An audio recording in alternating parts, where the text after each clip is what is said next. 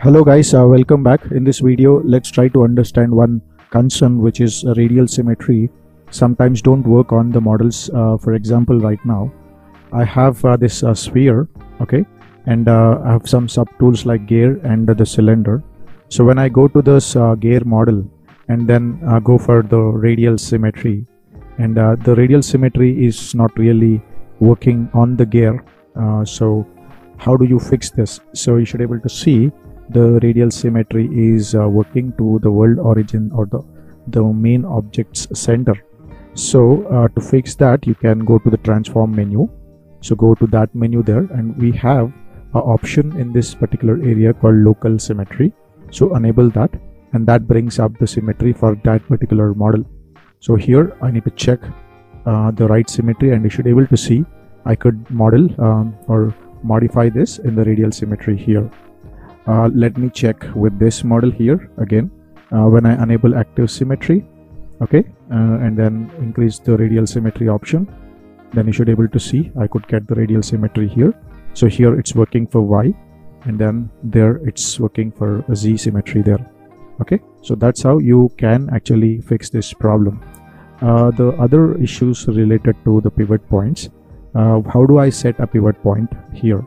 So for that, I'll be taking a different scene. So let me take the face model here.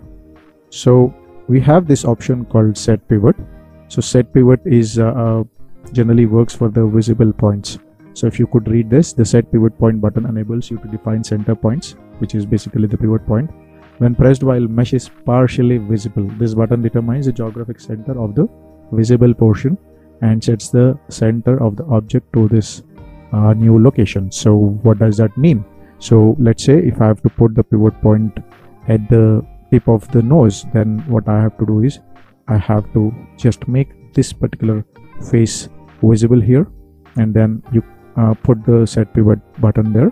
One thing happens that the object transforms so that the center point of that model, okay, the pivot point is in center, right? So the pivot point has not moved to this point, but this point moved to the pivot point. And then if you could able to see, the pivot point is located at the tip of the nose there. However, once your work is done, I mean, it is basically used to do all that transformations. However, when the work is done, you can just hit clear pivot point, and then things will be fixed back. So that is something really important when you're transforming objects. Okay, I mean, this happens when, let's say, when I'm sculpting this, sometimes the center point is not really correct. So it is slightly left or right to the object. That is the time where you need to change the pivot point, especially when you're doing symmetry model. Okay, so set pivot and clear pivot is that. Now we have the visible symmetry. Let me pick this sphere, and then I'll switch off the symmetry and then bring on this part of the model. Okay, so I will just press X, and you should be able to see the symmetry is working locally for the visible object here. Okay, so you should be able to see the second red point here.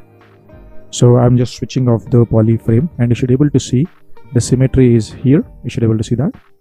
But when I say visible symmetry, that means it will become symmetry to the visible points. So it will consider again the geometric center, and then it will go for the symmetry accordingly.